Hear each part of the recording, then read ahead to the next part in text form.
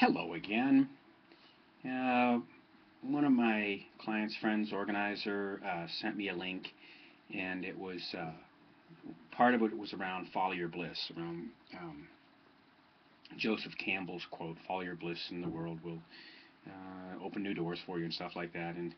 And while I've seen that happen some of the times, one of the odd things that I've noticed is people have become so deeply enculturated, which Abraham Maslow says if you're going to go to a self-actualized state, you're going to have to resist enculturation, which basically, if you look out there, I don't see a lot of happy people. I see a lot of people living mediocre lives.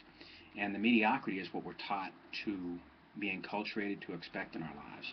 So you have to resist that enculturation, and you have to look past it to see what is it you really want to do? What is it? But you have to go past the mind-based mechanism. You have to go out of your mind, basically. You have to go out into a little bit of insanity to see what is it that when you're doing it, your life works. Now, I became a chiropractor for a few reasons. One, my dad, who was a musician, who, if I had musical talent, I think I might be a musician, said if I had to do it all over again, I'd be a chiropractor. So that started it, and then fell out of favor with the medical profession when they started giving me drugs for stupid things, and it didn't make any sense to me. So I thought, wait a minute, there's got to be a different way. And then when I became a chiropractor, I went into an associateship, several associateships, actually 5, I think. I got into one I enjoyed. Then the man that I was working with left for, he moved away. And so I was, instead of looking for another associateship, I did what chiropractors do. I opened my own office, and that's a lot of work. Being an entrepreneur is a tough road to hoe, and it's not.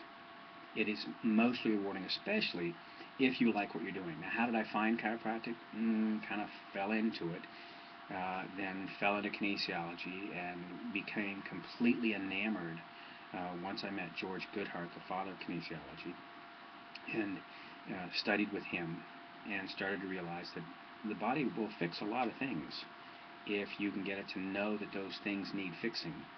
And when I was with patients, I would be completely engrossed, right? I almost didn't exist.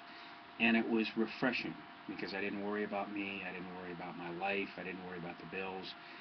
I was smart enough when I became an entrepreneur to ask other people to pay other people to do things for me.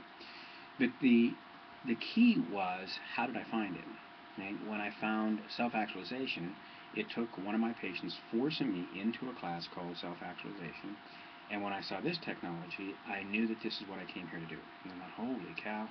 Because one, when people did a class with me, they healed. They spontaneously healed of many things. I don't know how that works, but I do enjoy watching it happen. And one of the things I didn't know how much fun I could have in practice. Once I started doing this, I started having a lot more fun in practice. I started enjoying my patients more. I started demanding more of them. If they didn't want to have fun with me, they were no longer my patients. But there are things that you can do as an entrepreneur, and if you want to have fun, it seems to be one of the elemental things that will make a major difference in your life. So, have fun. www.micpeakperformance.com